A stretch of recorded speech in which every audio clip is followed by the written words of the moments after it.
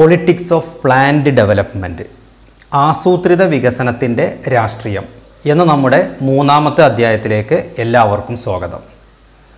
ഡെവലപ്മെൻറ്റുമായി ബന്ധപ്പെട്ടുകൊണ്ട് ഒന്നാം വർഷ ക്ലാസ്സുകളിൽ നമ്മളൊരു പാഠം വിശദമായിട്ട് പഠിച്ചിട്ടുണ്ടായിരുന്നു. അതിന് നമ്മൾ സസ്റ്റൈനബിൾ ഡെവലപ്മെൻറ്റ് എന്നൊരു ആശയം പരിചയപ്പെട്ടിട്ടുണ്ട്.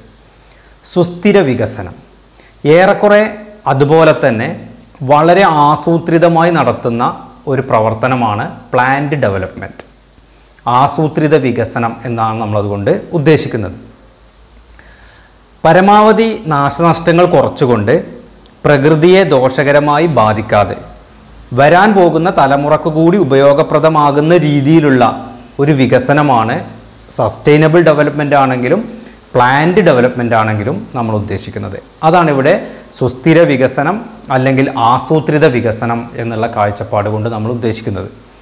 നമ്മൾ ഒന്നാം പാഠഭാഗത്തിൽ പഠിച്ച മൂന്നാമത്തെ വെല്ലുവിളി ഒരു ക്ഷേമരാഷ്ട്രം സ്ഥാപിക്കൽ. അതിനുള്ള ഒരു ശ്രമമാണ് ഈ പാഠഭാഗത്ത് വിവരിക്കുന്നത്. വികസനം അനിവാര്യമായി വന്നപ്പോൾ ഇന്ത്യയിലെ നേതാക്കന്മാർ, നമ്മുടെ ഭരണാധികാരികൾ പുറത്തുള്ള രാജ്യങ്ങളിലേക്ക് നോക്കാൻ ആരംഭിച്ചു.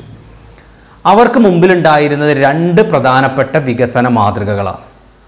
ഒന്ന് അമേരിക്കയിലുണ്ടായിരുന്ന മുതലാളിത്ത വികസന മാതൃക, രണ്ടാമത്തേത് സോവിയറ്റ് യൂണിയനിലുണ്ടായിരുന്ന സോഷ്യലിസ്റ്റ് വികസന മാതൃക. അമേരിക്കയിലുണ്ടായിരുന്ന മുതലാളിത്ത വ്യവസ്ഥയിലെ ലാഭം ഉദ്ദേശിച്ചുകൊണ്ട് മുതലാളിക്ക് പ്രാധാന്യം കൊടുത്തുകൊണ്ടുള്ള ഒരു സമ്പദ് വ്യവസ്ഥ നിലനിന്നപ്പോൾ ലാഭവും വൈവിധ്യവുമായി അമേരിക്കയിൽ ഒരു പ്രത്യേക സമ്പദ് വ്യവസ്ഥ നിലനിന്ന സാഹചര്യത്തിൽ പരമാവധി ആളുകൾക്ക് സേവനവും സമത്വവും ഉറപ്പാക്കിക്കൊണ്ട് സോവിയറ്റ് യൂണിയനിൽ മറ്റൊരു രൂപത്തിലുള്ള ഒരു സമ്പദ് വ്യവസ്ഥയാണ് നിലവിലുണ്ടായിരുന്നത്. ഇന്ത്യ ഈ രണ്ട് സമ്പദ് വ്യവസ്ഥകളും പരിശോധിക്കുകയും അതിൽ രണ്ടിലെയും നല്ല വശങ്ങൾ ഉൾപ്പെടുത്തിക്കൊണ്ട് ഒരു മിക്സ്ഡ് എക്കണോമി ആദ്യകാലങ്ങളിൽ സ്ഥാപിക്കാൻ വേണ്ടിയിട്ട് ശ്രമിക്കുകയും ചെയ്തു. മിശ്ര സമ്പദ് വ്യവസ്ഥ എന്ന പേരിലാണ് നമ്മളത് അറിയപ്പെടുന്നത്. അതുകൊണ്ട് തന്നെ നമുക്ക് പരിശോധിച്ചാൽ മനസ്സിലാവും, ഇന്ത്യയിലുള്ള വിവിധ മേഖലകളിൽ സ്വകാര്യ മേഖലകളിലുള്ള സ്ഥാപനങ്ങളുണ്ട്, ഗവൺമെൻറ് ഉടമസ്ഥതയിലുള്ള സ്ഥാപനങ്ങളുണ്ട്.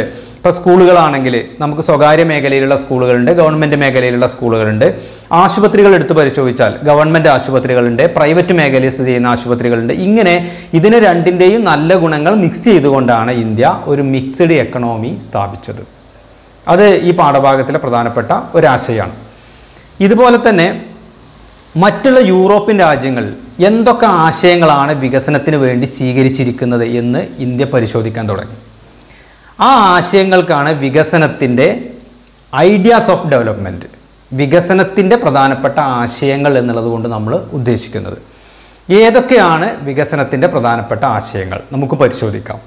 ഈ പറഞ്ഞ 4 ഘടകങ്ങളാണ് ഒരു രാഷ്ട്രം വികസിതമാണോ അല്ലേ എന്ന് തീരുമാനിക്കുന്നത്. അതിലൊന്നാമത്തതാണ് ഇൻഡസ്ട്രിയലൈസേഷൻ, വ്യവസായവൽക്കരണം.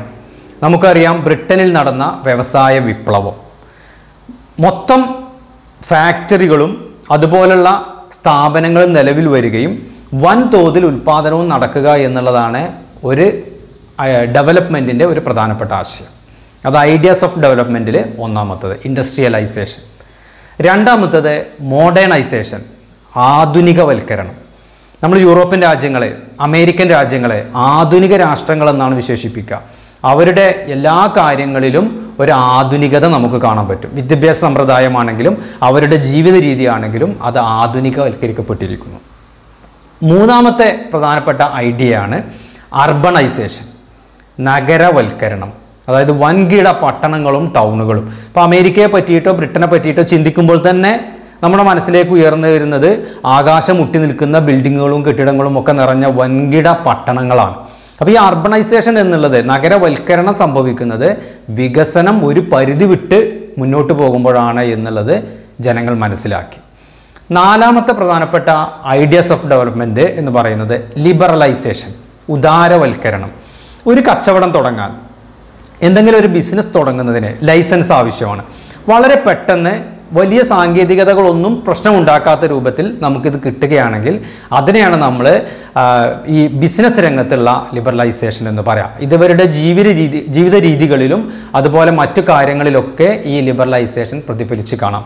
അപ്പോൾ ഇങ്ങനെയുള്ള ഈ 4 പ്രധാനപ്പെട്ട ഐഡിയാസ് ഓഫ് ഡെവലപ്മെൻറ്റ്, അതായത് വികസനത്തിൻ്റെ ആശയങ്ങളെ ഉൾക്കൊള്ളുന്നതിനും ഇന്ത്യൻ സമൂഹം ഒരു പരിധിവരെ ആ കാലഘട്ടത്തിൽ ശ്രമം നടത്തുകയുണ്ടായി എന്നാണ്. ഇനി നമുക്കറിയാം, വികസനം എന്നത് എല്ലാ കാലഘട്ടത്തും, ഇപ്പോഴാണെങ്കിലും പണ്ട് കാലഘട്ടത്തിലാണെങ്കിലും വളരെ വിവാദപരമായിട്ടുള്ള ഒരു വിഷയമാണ്. എന്താണ് വികസനത്തിന് പരിഗണിക്കേണ്ടത്, എവിടെയാണ് വികസനം ആവശ്യമായി വരേണ്ടത്, ഇതിനെ പറ്റിയിട്ട് ഏത് മേഖലയിലാണ് വികസനം കൊണ്ടുവരേണ്ടത് എന്നതിനെ പറ്റിയിട്ട് ഇന്ന് നിലനിൽക്കുന്നത് പോലെ ആ സ്വതന്ത്രാനന്തര കാലഘട്ടത്തിലും വൻ ചർച്ചകളും വിവാദങ്ങളും ആ കാലഘട്ടത്തിലുണ്ടായിരുന്നു. അപ്പോൾ അതിൽ വിഷയമായി വന്നിരുന്നത്, ഒന്ന് കൃഷി വേണോ വ്യവസായം വേണോ, മറുഭാഗത്ത് പൊതുമേഖലയ്ക്ക് പ്രാധാന്യം കൊടുക്കണോ അല്ലെങ്കിൽ സ്വകാര്യ മേഖല കൊണ്ടുവരണോ, ഈ രൂപത്തിലുള്ള ചില ആർഗ്യുമെൻറ്റ്സ് ഒക്കെ ആ കാലഘട്ടത്തിലും നിലവിലുണ്ടായിരുന്നു. തീർച്ചയായിട്ടും നമുക്ക് നമ്മുടെ പാഠപുസ്തകത്തെ ആസ്പദമാക്കിക്കൊണ്ട് ക്ലാസ്സിൽ ഒരു സംവാദം സംഘടിപ്പിക്കേണ്ടതുണ്ട്. ക്ലാസ്സിലെ കുട്ടികളെ നമുക്ക് ABCD എന്നിങ്ങനെ 4 ഗ്രൂപ്പുകളായിട്ട് തിരിക്കുകയും അതിൽ A ഗ്രൂപ്പിന് കൃഷി എന്ന് കൊടുക്കുകയും B ഗ്രൂപ്പിന് നമുക്ക് വ്യവസായം ഒരു വിഷയമായിട്ട് കൊടുക്കാം. എന്നിട്ട് A ഗ്രൂപ്പും B ഗ്രൂപ്പും തമ്മിൽ കൃഷിയെ പറ്റിയിട്ടും വ്യവസായത്തെ പറ്റിയിട്ടും അതിൻ്റെ മെച്ചങ്ങളെ പറ്റിയിട്ട് ചൂണ്ടിക്കാണിച്ചുകൊണ്ട് സംവാദത്തിൽ വാദപ്രതിവാദങ്ങൾ നടത്തട്ടെ. അതുപോലെ തന്നെ ഒരു ഗ്രൂപ്പിന് C ഗ്രൂപ്പിന് പൊതുമേഖലയും D ഗ്രൂപ്പിന് സ്വകാര്യ മേഖലയും കൊടുത്തുകൊണ്ട് ആ വിഷയങ്ങളെ പറ്റിയിട്ട് സംവാദങ്ങൾ നടത്തണം. അപ്പോൾ നമുക്കിവിടെ ചെയ്യാനുള്ള കാര്യം, ഇങ്ങനെ സംവാദം നടത്തുമ്പോൾ കാർഷിക മേഖലയുമായി ബന്ധപ്പെട്ടുകൊണ്ടുള്ള സംവാദത്തിൽ എന്തൊക്കെ കാര്യങ്ങൾ ഉൾപ്പെടുത്തണം, വ്യവസായവുമായി ബന്ധപ്പെട്ട സംവാദത്തിൽ എന്തെല്ലാം കാര്യങ്ങൾ ഉൾപ്പെടുത്തണം, ഇങ്ങനെ പൊതുമേഖലയും സ്വകാര്യ മേഖലയിലും എന്തെല്ലാം കാര്യങ്ങൾ ഉൾപ്പെടുത്തണം എന്നുള്ളതിൻ്റെ പ്രധാന പോയിന്റുകൾ നമുക്കിവിടെ പരിശോധിച്ച് നോക്കാം. അത് എന്തൊക്കെയാണെന്ന് മനസ്സിലായിക്കൊണ്ടാണ് ഈ സംവാദവും അതിനെ തുടർന്നുള്ള ആശയ രൂപീകരണവും നമുക്ക് നടത്താൻ സാധിക്കും. ഇനി നമുക്ക് പരിശോധിക്കാം, കൃഷിയാണെങ്കിൽ കൃഷി വേണമെന്ന് വാദിക്കുന്ന ഗ്രൂപ്പിനെ സംബന്ധിച്ചിടത്തോളം, അതായത് ആ കാലഘട്ടത്തെ ഉദ്ദേശിച്ചുകൊണ്ടാണ് നമ്മളിത് പറയുന്നത്. കൃഷിയാണെങ്കിൽ എന്തൊക്കെ വേണം നോക്കാം. ഒന്നാമതായിട്ട്, കൃഷി സമ്പദ് വ്യവസ്ഥയുടെ നട്ടെല്ലാണ്. ഇന്ത്യൻ സമ്പദ് വ്യവസ്ഥയുടെ നട്ടെല്ലാണ് കൃഷി എന്ന പോയിന്റിൽ ഊന്നിക്കൊണ്ട് വാദഗതികൾ ഉന്നയിക്കാം. രണ്ടാമത്തേത്, ജീവൻ്റെ നിലനിൽപ്പിൻ്റെ ആധാരം കൃഷിയാണ്. അതിനെ പരാമർശിച്ചുകൊണ്ടുള്ള കാര്യങ്ങൾ അത് വികസിപ്പിച്ചുകൊണ്ട് നമുക്ക് അവതരിപ്പിക്കാൻ സാധിക്കും. വ്യവസായം നിലനിൽക്കണമെങ്കിൽ കൃഷി ആവശ്യമാണ്. അപ്പോൾ പഞ്ചസാര വ്യവസായം നിലനിൽക്കണമെങ്കിൽ കരിമ്പ് കൃഷി ആവശ്യമാണ്. റബ്ബർ വ്യവസായം അല്ലെങ്കിൽ ടയർ വ്യവസായം നിലനിൽക്കണമെങ്കിൽ റബ്ബർ കൃഷി ആവശ്യമാണ് എന്നുള്ള വാദഗതി നമുക്ക് മുന്നോട്ട് വെക്കാം. ധാരാളം ആളുകൾക്ക് തൊഴിൽ നൽകുന്നു, മറ്റൊരു പോയിന്റാണ്. അതുപോലെ തന്നെ മലിനീകരണം പരമാവധി കുറവാണ്. പിന്നെ മറ്റൊന്നാണ്, ഇന്ത്യൻ സംസ്കാരത്തിൻ്റെ ഭാഗമാണ് കൃഷി. അതുകൊണ്ട് ഈ പറഞ്ഞ കാര്യങ്ങൾ കൊണ്ടൊക്കെ കാർഷിക മേഖലയ്ക്ക് പ്രാധാന്യം കൊടുക്കേണ്ടതുണ്ട് എന്നാണ്. ഇനി നമുക്ക് വ്യവസായത്തെക്കുറിച്ച്, അതിൻ്റെ മേന്മകളെക്കുറിച്ച് പറയുകയാണെങ്കിൽ, വികസനം എന്നുള്ളത് വ്യവസായത്തിലൂടെ മാത്രമേ സാധിക്കുകയുള്ളൂ. അതാണ് ഒന്നാമത്തെ ആശയം. രണ്ടാമത്, വ്യവസായം പുരോഗതിയിലേക്കുള്ള ഒരു ചവിട്ടുപടിയാണ്.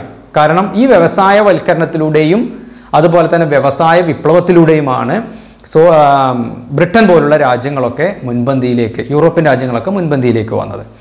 പിന്നെ കൃഷിയെ അപേക്ഷിച്ച് ധാരാളം തൊഴിലവസരങ്ങൾ പ്രദാനം ചെയ്യുന്നു. അതാണ് മറ്റൊരു ആശയം. ദേശീയ വരുമാനത്തിലേക്ക് വളരെ വലിയ ഒരു സംഖ്യ സംഭാവനയായിട്ട് നൽകുന്നു. മറ്റൊന്ന്, ലോകത്തുള്ള വികസന മാതൃകകൾ അധികവും വ്യവസായത്തിൽ ഊന്നിക്കൊണ്ടുള്ളതാണ്. അതുകൊണ്ട് നമ്മളത് സ്വീകരിച്ചേ പറ്റൂ. അതുപോലെ തന്നെ മറ്റുള്ള രാജ്യങ്ങളോടുള്ള ഇന്ത്യയുടെ ആശ്രയം കുറച്ചു കൊണ്ടുവരാൻ നമുക്ക് സ്വന്തമായിട്ട് ഒരു വ്യവസായ വിപ്ലവം തന്നെ നടത്തിയേ പറ്റൂ. ഈ വാദഗതികൾ ഉയർത്തിക്കൊണ്ട് നമുക്ക് ക്ലാസ്സിൽ ഒരു ഡിസ്പ്യൂട്ട് സംഘടിപ്പിക്കുകയും അതിൻ്റെ ഒരു കുറിപ്പ് എഴുതി തയ്യാറാക്കുകയും ചെയ്യാവുന്നതാണ്. അടുത്ത വിഷയമായിട്ട് നമ്മൾ പറയുന്നത് പൊതുമേഖലയും സ്വകാര്യ മേഖലയാണ്. പൊതുമേഖലയെ പറ്റി വാദിക്കുന്ന C ഗ്രൂപ്പ്, അതിൽ പ്രധാനമായിട്ടുള്ള സേവനം ആണ്. പൊതുമേഖലയുടെ പ്രധാന ഉദ്ദേശം സേവനമാണ്. അത് പരമാവധി സമത്വം ഉറപ്പുവരുത്തുന്നു, രണ്ടാമത്തെ പോയിന്റ്. മൂന്നാമത്തേത്, സർക്കാരിൻ്റെ നിയന്ത്രണത്തിലാണ് കാര്യങ്ങളെല്ലാം നടക്കുന്നത്. അതാണ് മൂന്നാമത്തെ ആശയവുമായിട്ട് പറയപ്പെടുന്നത്. ഇതുപോലെ സ്വകാര്യ മേഖല എടുത്ത് പരിശോധിക്കുകയാണെങ്കിൽ ലാഭം ഉണ്ടാക്കുന്നു, സർക്കാരിന് അതിൽ നിന്നൊരു വിഹിതം കിട്ടുന്നു.